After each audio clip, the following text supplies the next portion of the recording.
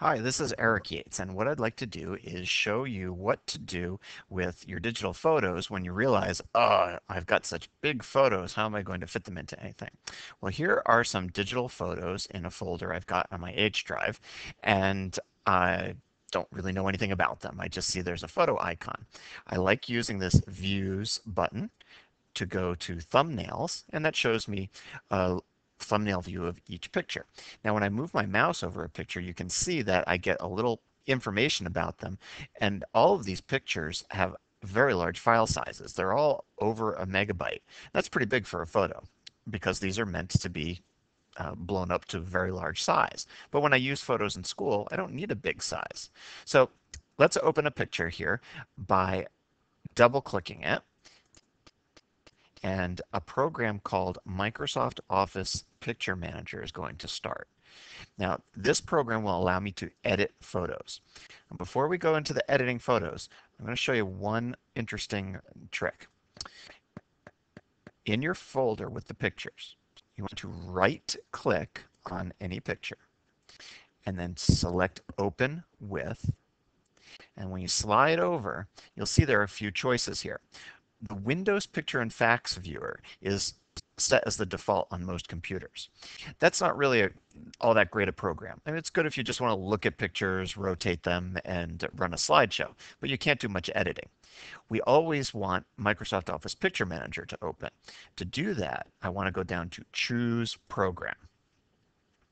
Now in Choose Program, I'm going to select Microsoft Office Picture Manager by clicking one time. Then clicking this little box that says always use the selected program to open this kind of file, and then clicking OK. It'll save my settings, and I'll always have a picture open in Picture Manager when I double click it. So here's Picture Manager again. I'm going to make it full size, and I want to do a few things. Number one, let's say that all of the pictures I took were from a field trip or a class event, and they're all too big, and I want to shrink them.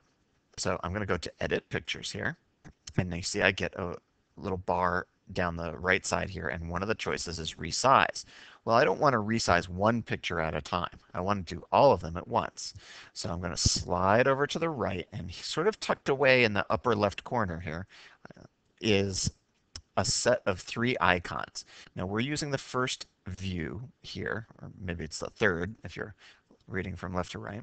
I'm going to select the middle view button here, and you see I've got film strip view, so I can click on a picture down below and see it for editing above. But I want the one all the way on the left.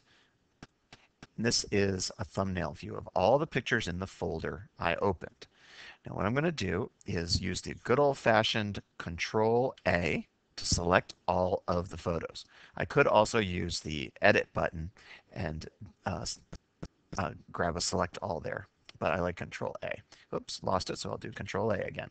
They're all highlighted. Now I'm going to go to Resize, and I'm going to pick a predefined width and height. I'm going to use these on my teacher website, so I think what I'll do is just do web small, 448 by 336 pixels, and then click OK. Now it's going to take a moment for them all to be edited, and look at this asterisk to the left of each picture name. That tells me that they've been changed. If I try to quit the program now, it'll say, hey, do you want to save them? I do. So I'm going to click the save button there because I want to do one other thing with them. Something else I want to do is rename all of them. I don't like this IMG 5975, right? You know, when I take a string of pictures for an event. So I'm going to go back here to hit this back arrow away from the resize. I'm going to hit the back arrow until I'm back at the Edit Pictures menu and see if there's anything I can do about renaming them. Nothing there. But look at this little black triangle. Let's click on that. And I see something that says rename. Hey, there it is. Click that. And I'm going to go to this. Just give it a simple name here.